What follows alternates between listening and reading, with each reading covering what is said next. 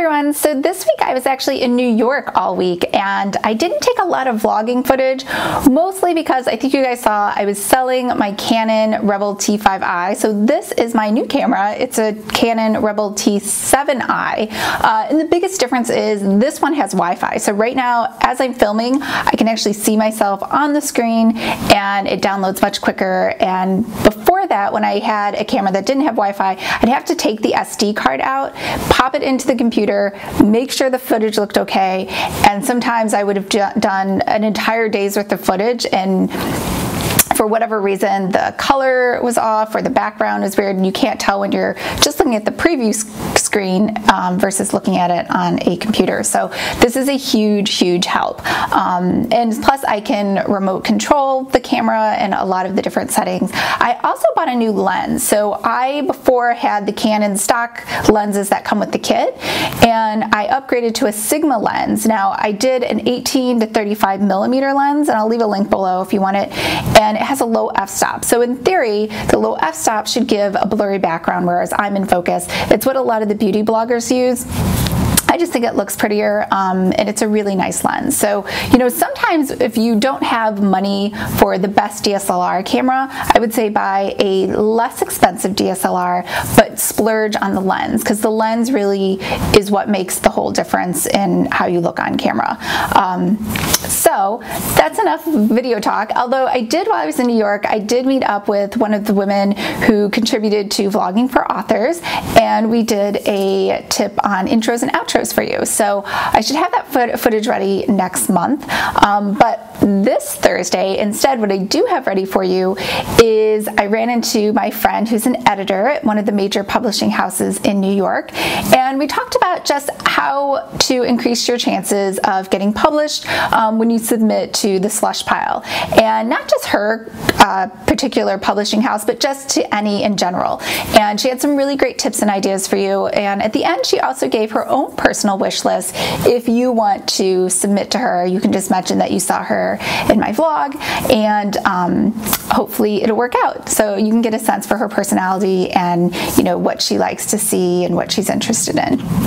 So the main reason I was actually in New York was for my friend Paula's wedding, which is out in Montauk. Hi! So this is Alex, and we're both here for Paula's wedding. And this is Lisa, and yes, we're both here for Paula's wedding. And it's at Navy Beach, which is a cute outdoor restaurant. And she has these cute little gift cards, this adorable cake. It's only you and me. Where have you been all my life? One look from you and now I'm hooked. Come on, let's give this a try.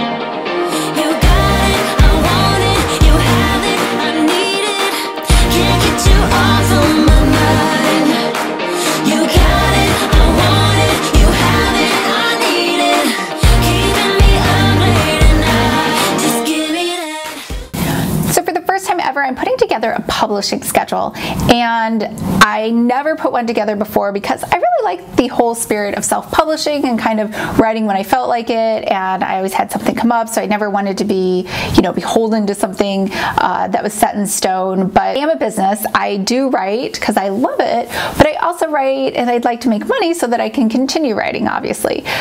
So what I did is I put together what's called the Nano Planner, because it was really hard for me to do the Nano to know exactly which words I needed each day. It's almost like the word count was a surprise to me. So I simply took out 2 weeks and I just wrote, right? I had a draft, I had an outline, but I just wrote, and on average, I write about 500 words an hour. So that's how long it takes me to write a book. Not my typing speed, that's just how long it takes me to write what I consider decent content rather than just kind of like a really bad first draft. I feel like this is a decent first draft.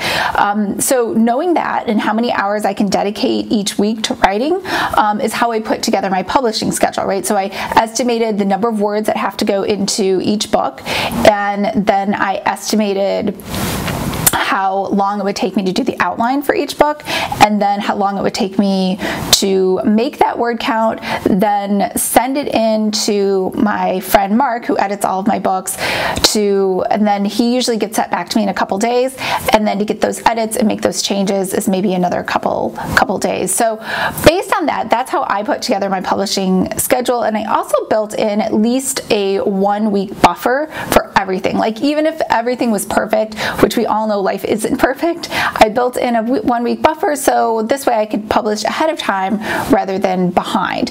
My point is, I think everyone should put together a publishing schedule. I think it really helps you with, deciding, communicating out to your readers when they can expect your next book, especially when you're self-publishing. I know when you are traditional publishing, it's kind of decided by the house, but this, I think, just helps you to look a little more professional.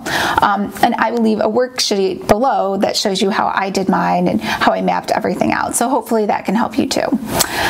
All right, well, I hope everyone's having a great week, and tune back in on Thursday because we will have that interview with my friend, and we'll talk about how to submit and also what her wish list is for romance books. All right, bye everyone.